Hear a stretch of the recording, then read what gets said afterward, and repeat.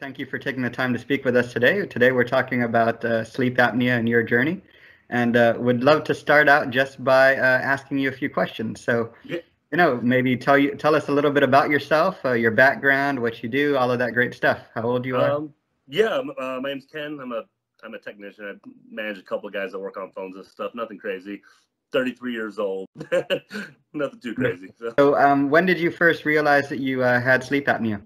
When I was married years ago, my ex-wife used to tell me all the time that I would gasp in my sleep, but I actually didn't know what it was, so I never really thought anything of it. I, for the most part, felt fine. Well, years later down the road, I went to go visit my family. My dad had got diagnosed with sleep apnea, and really bad sleep apnea. And apparently they noticed that I was gasping in my sleep and told me about it. That's when I went to the doctor and found out I have sleep apnea. So I probably had it for, a dozen years at least, like 12, 13 years at least, and just not known. Wow, that's so a dozen years without not knowing it. And yeah, I just never wow. thought anything of it because I just didn't know what it was. So Yeah, and you probably had it before then, even as well, right? oh, I'm sure. Yeah, absolutely. I was a real skinny kid, and even then, I still had it. I guess so. It did Yeah. get a little bit worse later on, of course, but yeah. Yeah. And describe the process of getting diagnosed. So you went to a doctor, and how did that work out? So yeah, I just went to a doctor, told him that I've been hearing that I've gasped in my sleep. They gave me a sleep study, and I took it. I was at home, set it up, and yeah, I had sleep apnea, pretty bad too. I think it was like 60 times an hour or something like that. Like it was up there. Well, and how were you feeling at the time? Did you feel any impact of the sleep apnea when you were diagnosed? Did So you when I feel? first got before I got diagnosed, I really didn't notice a whole lot. I for the most part, I felt okay. So I didn't think anything of it. Some years ago, I decided to try to put on a little bit of weight, and I would get a little bit and started working out. It got a lot worse after that, like considerably worse. After I hit around like 210 pounds, I started waking up with pounding headaches. I would sleep 10 hours long and still feel like I hadn't slept at all. Felt like I needed to sleep more. Yeah, I felt terrible. And it's probably, honestly, I really feel like it was affecting my mood a lot. It was hurting my relationships because I was just angry all the time, was upset all the time. Yeah, it was doing a lot of damage. Yeah, irritability, I think, is a pretty common thing for sure. Yeah, it's been a lot better now, so thank God. That's wonderful. It's wonderful. And certainly, yes, it impacts energy levels. Did you find that you were tired after work and things like that? I was tired all day. So Okay. I was at work. I had a couple times I'd be falling asleep at work, and Wow. it was starting to become a problem. And that's when I was like, I really got to get this figured out. And how were long drives for you? Not great. I mean, I would get pretty sleepy on them. Never had any major incidences or anything like that. I've never been a big one into stimulants, so like caffeine and stuff. So I would try to go without. Sometimes I couldn't, but yeah, they weren't pleasant at least. So. Did you notice any impacts maybe to your thought process, or did you experience any brain fog or anything like that? Oh yeah, no, absolutely. Until I got it figured out, I think I don't realize how foggy my mental state was all the time. At the time, I thought I was fine, but afterwards, I kind of realized, like irritability I mentioned, I'm just getting mad over stuff that I don't know why it bothered me so much. But no, absolutely, no, it absolutely affected not only my mood but my mental processes. I understand that completely. As I mentioned, I have apnea as well, and I didn't get fixed until just this past year. So yeah, oh wow, it's it's a very pretty common. dramatic impact. Oh, So after you had your sleep study, let's talk a little bit about what you did from there on. Oh, I did get put onto CPAP. I absolutely hated it. I couldn't stand it. I was one of those guys that just did not want to be on a machine. So I tried everything to avoid it, and I didn't even use it for a while because I for the most part thought I felt okay. I used an elevated pillow, which I think helped a little bit. The pounding headaches went away some. Still wasn't great. Eventually, I ended up getting a surgery for a deviated septum. Okay. And I started being able to breathe through my nose there. So I was like, well, let me just give it another chance. Still was okay. I know you're really not supposed to mess with yourself, but I adjusted the pressure myself, the maximum and the minimum. I lowered the maximum, increased the minimum. All of a sudden, I was actually able to use it. It's because I guess I was having a hard time breathing with it when it was low, and when it was high, it would start blowing everywhere. But since I got my nose surgery, I said, screw it, and I got a nose pillow, and it's been a huge difference. It's perfect. So it's a different kind of mask, right? Yeah, it goes on my nose and that's it. It doesn't cover my whole face. So it's a little bit smaller. I don't have a problem with sleeping with my mouth open since I got that surgery. So I kind of lucked out on that one. Fantastic, fantastic. Yeah. And how long would you say it took for you to sort of, once you got the machine, to finally get the machine working right for you? Oh, it honestly took kind of a while because I kept it in the closet for a long time. I mean, I probably had the machine for over a year before I actually started really trying with it. I mean, I did try when I first got it for a couple weeks, and then I was just kind of like, screw this. I just put it away.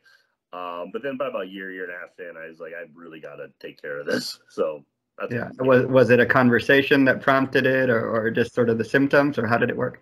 it was, symptoms were starting to get a little bit worse, and I don't know. I kind of was just thinking about it. I thought I was like, I just really need to fix it. So, Sure, sure. yeah. And did you get any information from anywhere on how to calibrate the machine or change things up, or change the pillow, as you mentioned? You know, the nose pillow, somebody gave me a recommendation. I can't even remember who it was. It was like, might have been a friend or something like that. And then the machine calibration, I just randomly saw a video of a guy messing with another machine, and I just never thought about pulling any buttons down and figured out how to get into it. And that was it. So I just saw a YouTube video of a guy doing it on another machine, and it made a big difference. So okay. So how long have you been on the machine now? a month and a half. Month and a half. And tell us about the differences that you've noticed in your life. It's been very dramatic, honestly. I just feel all around better. When I was younger, I was always a morning person. That kind of stopped after my sleep apnea got bad because I was always tired. I've gotten to the point where I wake up at, early in the morning, around 6 o'clock, no problem, just completely wide awake and rested. Overall, not as tired throughout the day. I'm able to work out easier. Just, yeah, it's been pretty dramatic. I don't wake up. I've gotten to the point where I don't want to sleep without it. Like there was one day I had the mask on a little too tight, for instance. And so a few hours in, I woke up and I kind of just took it off, and I sat there and I was like, I don't want to sleep without that. It's not even worth it. So I just sucked it up, put it back on, and went back to sleep. So yeah, it's been pretty dramatic. I don't want to go without it. So. Wonderful. So as you mentioned, your energy levels are better. How's your mood and thought process? Oh, that's better. I'm noticing I don't get angry as easy. Everything's better. Yeah, it's been a very dramatic difference. Sleep is important, especially having problems for years. So yeah, and I don't think many of us recognize how important it is. I think there are probably a lot of folks like you and me who had anger issues, and who would have thought it was completely related to the sleep and not related to anything else, right? We're good people, essentially. Oh yeah, and I know, like, my dad said the same thing, that they were telling him that he may go crazy if he doesn't do something about sleep apnea. I was like, don't want. I forgot. That actually scared me a little bit too. So yeah, absolutely. So what were the things that scared you? First of all, hypertension runs in my family, and I wasn't trying to make it worse because I know you can have a heart attack because of this. And I mean, I'm in my 30s. I'm not trying to say die in 10 years because I just didn't use a CPAP. So I was like, yeah, I got to fix it. Or the idea that, like, my mental state could deteriorate from lack of deep sleep. Those were really the two things that just scared the crap out of me. Yeah, no, it's certainly serious. And did you feel that you were supported by the doctors throughout this process? I know you mentioned that you stopped, you didn't use it for about a year after you got it. Did you see a doctor after that, or was it just you were on your own? It would get brought up sometimes when I would go for other things. I kind of avoided talking about it, I guess, because I knew the solution was the CPAP and I didn't really want to use it. So I would talk about other things, but it would get brought up when I went for other things, but not really. I didn't really, like, nobody really followed up with me or anything like that. Obviously, that was put on me to check with them, and I just kind of didn't. So yeah, it takes time and energy, right? And if you don't have either, that makes it challenging. Oh yeah, absolutely. Yeah. Fair enough. Yep. And so if you had a recommendation, or maybe more than one recommendation for folks with sleep apnea, what would they be? Don't give up on trying to get used to the machine. There's so many things that can be done. The pressure settings can be changed, masks can be changed. I feel like anybody can find a configuration that will work for them. If you're just not able to get used to it, just talk to your doctor about it and try to figure out a solution that will work. So, I mean, I managed to find one after forever. So surgery for the deviated septum, did that help you? Yeah, it made it to where I could use a nose pillow rather than a full mask, and I feel like that's just a lot more comfortable. And that in and of itself has improved my quality of life some. But no, absolutely, that made a difference as well. Sure, great. And so let's dive a little bit deeper. Let's describe a little bit more of So we talked about your energy levels when you first were diagnosed. We talked about impact to your life, thought process, relationships, any other negative impacts of sleep apnea that you can remember from your experience. Really, mostly headaches. Headache. Like the first point, I would get them really bad in the morning when I woke up, and they would last for a while. It'd probably be a couple of hours. My head was just pounding. And also, I never really noticed it until I got onto the CPAP for a while. Sure. But when I go without, I would wake up winded, and I never noticed that before. I kind of just know that I was feeling it previously. I think I was just used to it. It was real weird, but mostly just energy levels. That's really the biggest thing. Just energy levels, and my mood, just anger, because I've always had a little bit of anger issues, and they've gotten a lot better. They've gotten a lot better since this. Yeah. And so for the headaches, did you use any Advil or Tylenol or anything like that? Yeah. Sometimes if I had some caffeine in the morning, it would help a little bit. Not great. So they were pretty bad. And you said you avoided caffeine most of the time. Do you use caffeine at all today? Sometimes here and there. It just depends. So okay, but okay. You're not, I really don't need it every much. day in the morning. What's that? Right. You're not every day in the morning coffee drinker or anything. No. It's only when I need it now. So I mean, it's not nearly as often. Previously, I couldn't function without it. Now it's every once in a while. So. Yeah. No, that makes sense. Yep. What things have been most helpful to you, right? So you mentioned sort of the interventions, but have there been people that have supported you through your journey? Anything like that? Yeah, I mean, my family's kind of always stressed it to me the importance of getting it taken care of, as well as I have some friends that knew about it, and they did the same thing, and they would ask me questions about it, and yeah, my family pushed me pretty hard about it. So that would say that definitely helped. Yeah, no, that's wonderful. That's wonderful that they're supportive. Talk about, snoring and gasping for breath, right? Did you, for me personally, right? I mean, when I was growing up, that was always, sort of an embarrassment for me, right? Oh, yeah. Going over to sleepovers and things like that. Talk a little bit about what that meant to you. No, same thing. Like when I was married, my wife absolutely couldn't stand it. The snoring didn't bug me so much as the gasping. I said I'd go real quiet, then all of a sudden be gasping for air, it would just wake her up.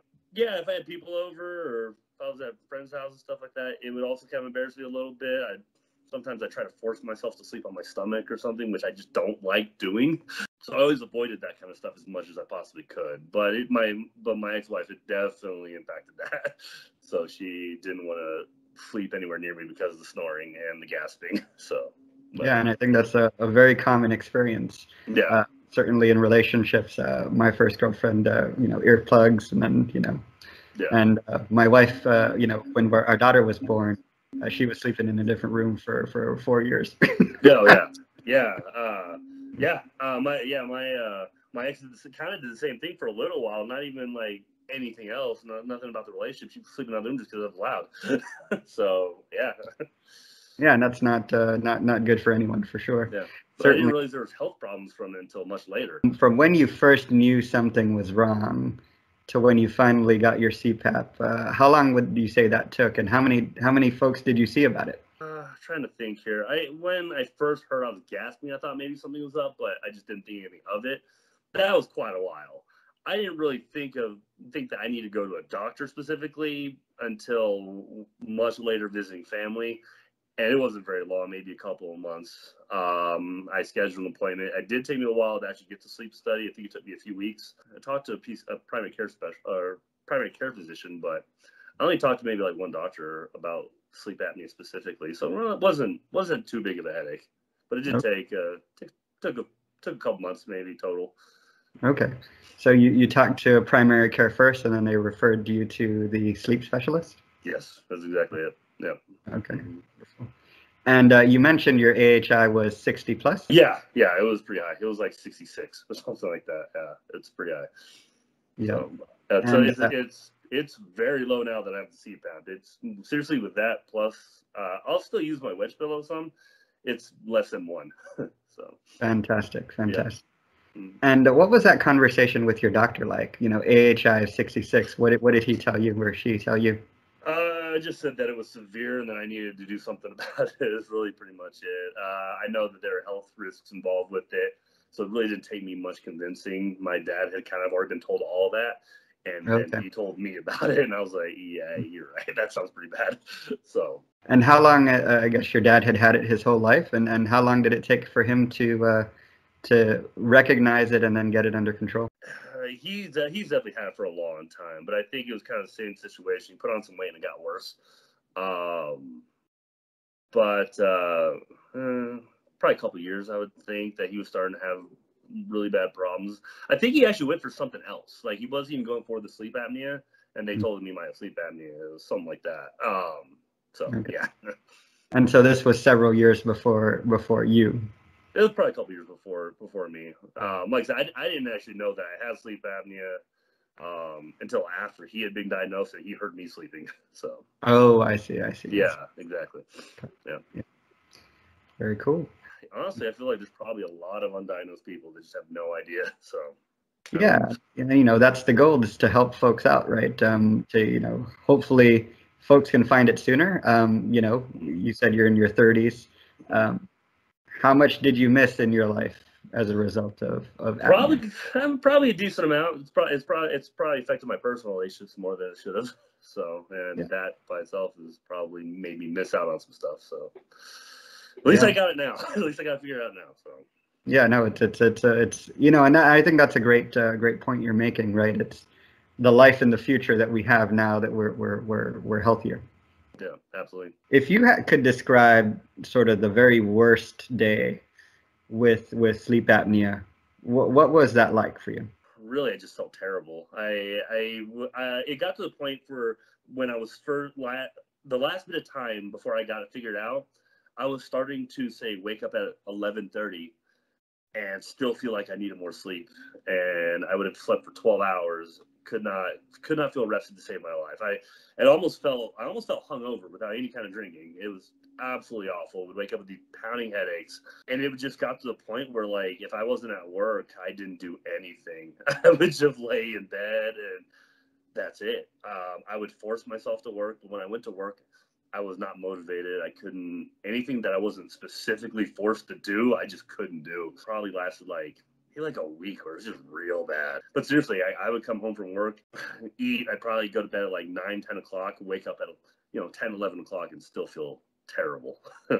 So yeah, that was probably like a week long. That was just real bad. So. Yeah, and then getting things done around the house, chores and things like that, has that been impacted at all? Yeah, I mean, I am a lot more motivated to actually do stuff now.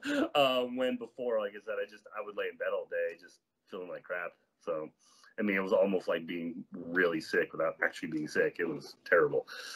So, yeah. No, and I understand that as well. I think a similar situation with me, right? Sort of sleeping longer than most other people do. My wife would get up, be productive for 3-4 hours before I even get out of bed. Yeah, and I've never really been like that. Even when I knew I had sleep apnea when I was younger, I still wasn't like that. And it just got worse and worse until I was. Yeah, and I think that there's a confluence, right? I mean, when you're younger, you can power through things. Maybe you caffeinate. And I know you didn't caffeinate quite as much as I did, but I definitely caffeinated. Yeah. And so it sounds like well, congratulations, number one, on overcoming apnea. I call it overcoming because the difference between our lives before we got it controlled and now are just completely different. And what was your experience for that first month after you got it? Strange, because and I knew what it was. I had been breathing better all night. It was just a real weird feeling that I really can't describe. If I have an oximeter, I would check my oxygen levels, and like beforehand, I'd wake up and they'd be like in the low 90s, like 92. I woke up feeling real weird, it was almost like if I slept for like 6 hours, I felt like I had been sleeping for like 14 before. I'd wake up kind of, when you sleep a long time, you have a little bit of a headache from that. That's kind of how I felt. I checked my oxygen levels there at 99, and I was real surprised. But yeah, for a few days, I felt real strange. So, but overall, I knew it was a good thing, and I felt pretty good. So. Okay, and now you mentioned your energy levels are pretty high. Oh yeah, it's almost like when I was 19, almost. So, yeah. That does feel like you're de-aged quite a bit. Oh yeah, absolutely. Like I know a lot of people. I know like a lot of people have a negative image of requiring a machine, but it's worth it. It is absolutely worth it. So. Yeah, yeah. And you know, I know it's COVID now, but have you traveled at all with your machine? Not yet. I had to for work a little bit, but that was right before I started figuring this stuff out. I got back, and when I was like, I gotta get this done. So I'm gonna learn about that. I've been told that since it's a medical device, you can fly with it. It doesn't even count as a carry-on, and they actually suggest you don't check it in. I'll probably be trying that here soon because sometimes I have to travel for work. So we'll see how that goes. Yeah, yeah. Yep. Very good, very good. Yep. So, so one last thing, and you know, before I think we've covered everything that I wanted to ask about. Anything that I didn't ask about, you know, that you'd like to share about your experience and your journey? A bit stronger, like with everything, like my overall like ability to do things in the day, and then also if I go to the gym, it's a lot easier to push myself now. I would say that. Yeah. So, yep. And so would you characterize that as sort of a general weakness, right? Sort of, or is that more like? I think I'm just getting exhausted real easy. I mean, I think when you have this problem, your overall oxygen levels are just lower. Like even when you're awake, they're a lot lower. Okay. And I think I'm just able to have a lot more endurance, I guess, just in the day. So. Oh, that's fantastic. That's fantastic. Yep. Yeah. Okay. So, wonderful. Okay. So the last thing here, if you look at the camera and say, "Hey, I have sleep apnea, but I've overcome it." Very simple. All right. I have sleep apnea, but I've overcome it. So I appreciate you sharing your story. Hopefully, by sharing your story, it'll help someone else, right? And you know, maybe they find out before they're in their 30s, right? That would be wonderful, because it has such an extraordinary impact on everything that we do in our lives. So thank you again for taking the time. Thank you, Ken. Take care and enjoy the rest of the day here. Yep, Bye-bye. You too. Bye-bye.